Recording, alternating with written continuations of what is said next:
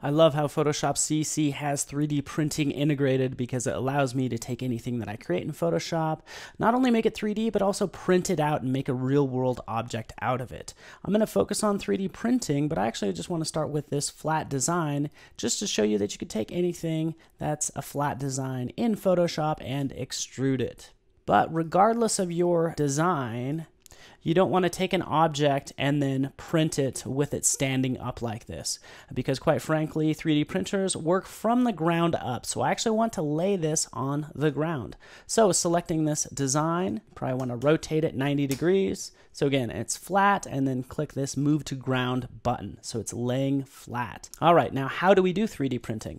Well, let me just actually switch to this case that I've been working on, and you can see if I just view, show, the ground plane, you can see that actually is on the ground plane. In fact, not only that, I am showing the dimensions on the canvas so I know what size it's going to print out at.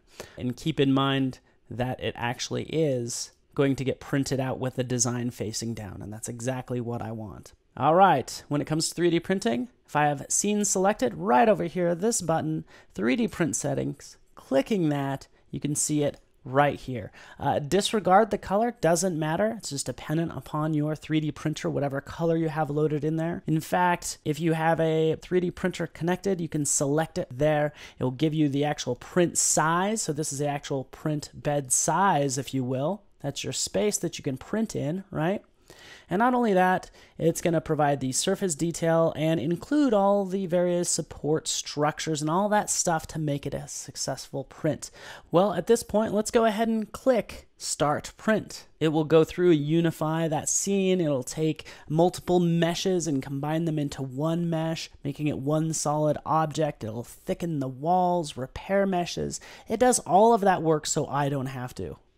All right, here is my object, and a couple things have happened. In fact, it looks a little unique. You can see the original mesh, which is the green, and notice I can click on Ray Trace Preview to get a more accurate preview of this particular object. But I'm also noticing this orange right down here, and what is that? Well, that's the raft. I'll actually turn that off, and you can see I can print the raft, which that will just print out one layer, so this design will get positioned and printed out exactly right. But there's some other things going on here as well. As I rotate this around, notice how I can manipulate it and zoom in. Say, for instance, look what I have here. That's the scaffolding. Okay, so I can turn that on and off.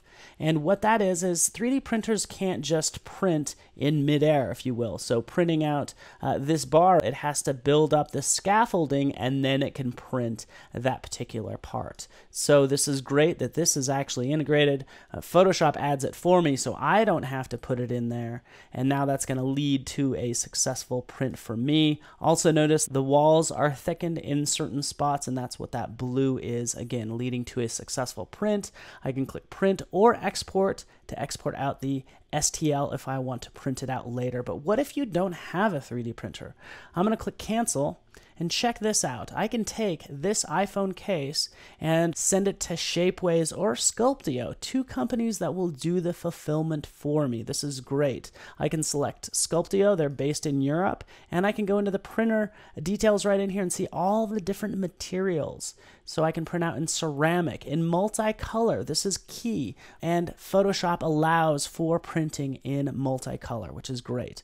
Different plastics, different resins, clear down to wax, silver, metals, awesome. In fact, I'm going to change this to Shapeways, based in Brooklyn, and you can see the ceramics, 14 karat gold, silver, steel, you name it, even full color sandstone. So I can create something with color and print it out as well. And keep in mind, it changes the visual representation. So for gold plated, well, this might be a little large for that printer, but if I change this to the coral red, strong and flexible plastic, that's what I want, and you can see it will easily fit, okay? And it will add all those details and anything I've refined. If I had a bump map in here to give it some texture, it will get printed out accordingly. But again, the great thing is I can come right down here and click Start Print.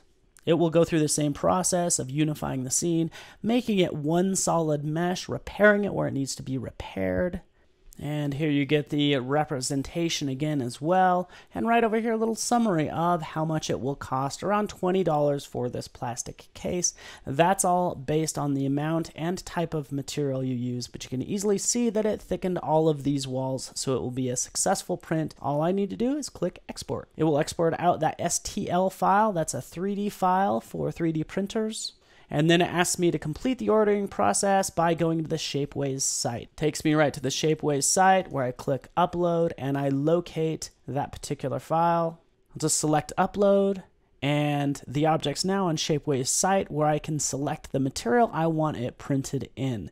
So I encourage you to peruse Shapeways site for all the different materials as well as Sculpteos. And what I've selected is the red, strong, and flexible plastic. You can see it here. Created and printed in Photoshop, fulfilled by Shapeways. So go ahead and try it out for yourself today.